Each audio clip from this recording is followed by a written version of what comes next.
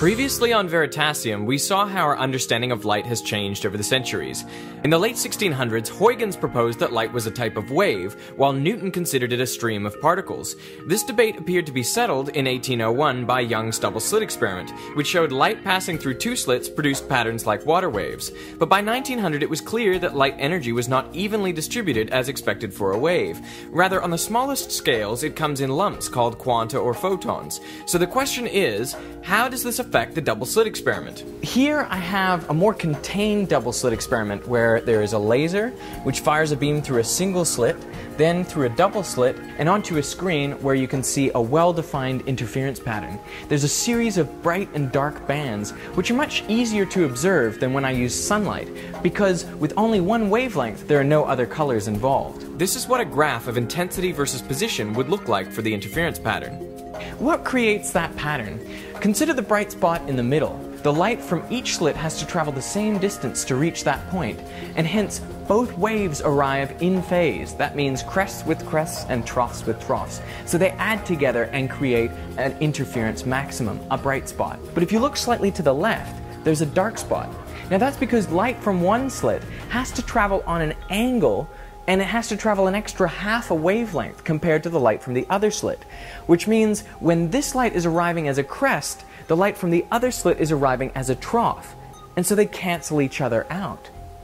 But if you go further left, you see another bright spot, because now the light from one of the slits has to travel a full extra wavelength compared to the light from the other slit, and so again they arrive in phase, crests with crests and troughs with troughs, creating constructive interference, and so we see a bright spot of light. And that's how the whole pattern is created. But what if I decrease the intensity so much that there wasn't a whole wave of light going through there, there were only single photons? Then how could they interfere with each other because there's only one in the device at any one time? So would we still see an interference pattern? That is what we're going to find out. In order to make this work, I had to line up a very faint source, and to see where the light was going, I had to shroud my head in that black cloth. But I finally have the apparatus ready.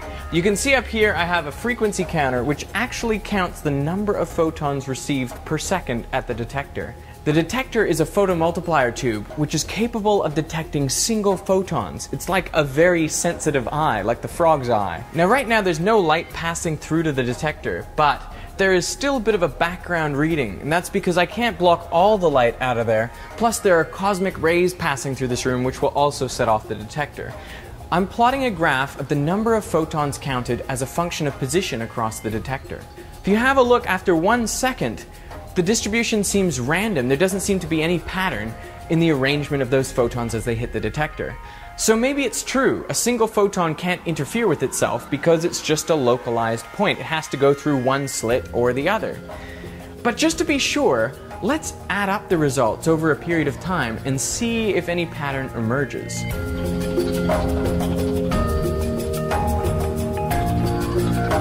Look at that!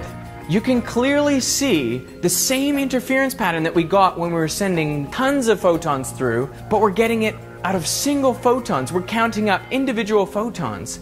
And that pattern is emerging as we aggregate the results over time. But how could this be happening? How could a single photon pass through both slits? Well, if we try to interpret these results in terms of the objects we experience every day, they don't make any sense. A photon is something different to a macroscopic object. It's not a wave and it's not a particle, it's a quantum mechanical object. And sometimes it seems like it has properties of a wave, and sometimes it seems like it has properties of a particle, but ultimately it is something totally different to anything we've experienced before. And that's what makes this seem so counterintuitive. So what is light? Wave or particle? The true answer, I think, is neither. Though if you want, you could call it a wavicle. This pattern is created by the ripples from the two sources interacting with each other. Where they meet up peaks with peaks and troughs with troughs, the amplitude of the wave is increased. That's what we call constructive interference. But if the peak from one wave meets up with the... At the end of the last video, I asked why is it that the interference pattern is made by blobs rather than thin lines of light as it was in this experiment. And in the comments I saw two common answers. One was that the blobs were images of the sun, and the other answer was that it was due to Heisenberg's uncertainty principle. Now those were very thin slits, so it's true Heisenberg's uncertainty principle would be involved, and that light passing through each slit would spread out. But the reason we actually saw blobs was because they were images of the sun. So if the sunlight comes through one slit, it diffracts out and would spread out onto the bottom of the box. And light from the other slit would do exactly the same. And where those two spreads overlap is where we saw the three main blobs. So there's a diffraction maximum created by one slit and another diffraction maximum created by the other slit. And those two overlap.